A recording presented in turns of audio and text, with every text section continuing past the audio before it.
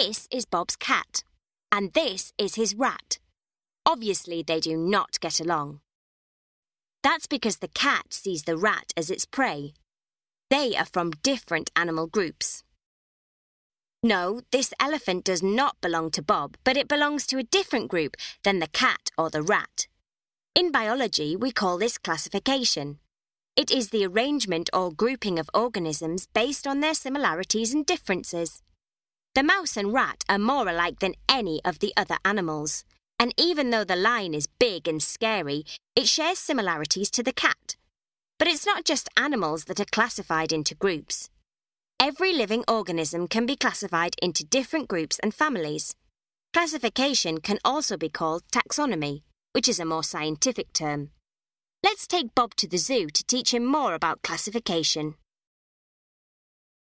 Here, the animals are divided into birds, large cats and apes. But even within each group, there are small differences between the animals.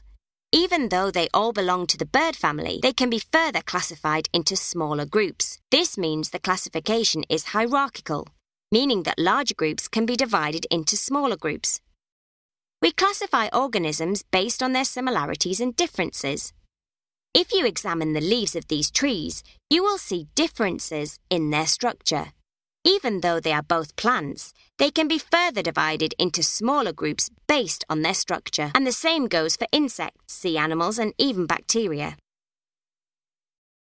Before we leave the zoo, I have to teach you one more important thing. This is an anaconda, a type of boa that lives in South America. It is one of the largest snakes in the world. The word anaconda is what we call this snake's common name. In biology, we use scientific names for organisms as well. The scientific name for anaconda is Eunectes marinus. The first part of the name, Eunectes, is the genus of the organism. And the second part of the name, Eurinus, is the species of the organism. To put it simply, first you get the snake family.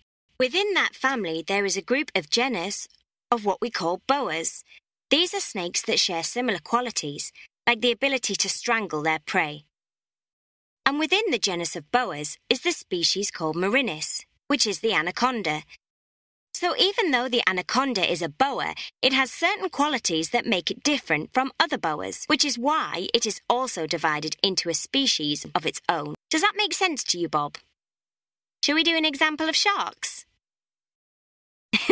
Classification is an important part of biology because knowing the name of a particular organism gives you immediate access to all the known information about that particular class or group. The scientific names used for classification helps us to understand the behaviour and attributes of different organisms. Classification is a lot like a zoo. Just like you would not put zebras and gazelles into the same exhibit as lions, you would not put them into the same groups or families. Now that you know the basics of classification, we can look at it further in the next lesson. Until then, see if you and your classmates can classify the living organisms around you into different groups based on their similarities and differences.